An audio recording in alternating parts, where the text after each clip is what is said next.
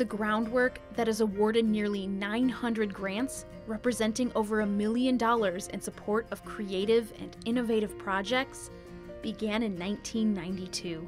I was asked to come into administration and to do several things, to start business partnerships, community partnerships, parent involvement, senior citizens in the schools, but also to look into perhaps starting a foundation in our school district.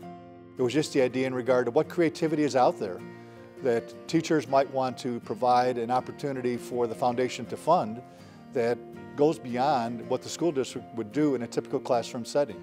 I think the initial conversations led to then creation of mini grants. The first grant was a fine arts grant. There were several volunteers over at Mill Street who were picture ladies, and they were able to buy pictures. Most of them were Les Schrader pictures, which were reprints from the settlement, and they were made part of the Picture Lady program in all of our elementary schools.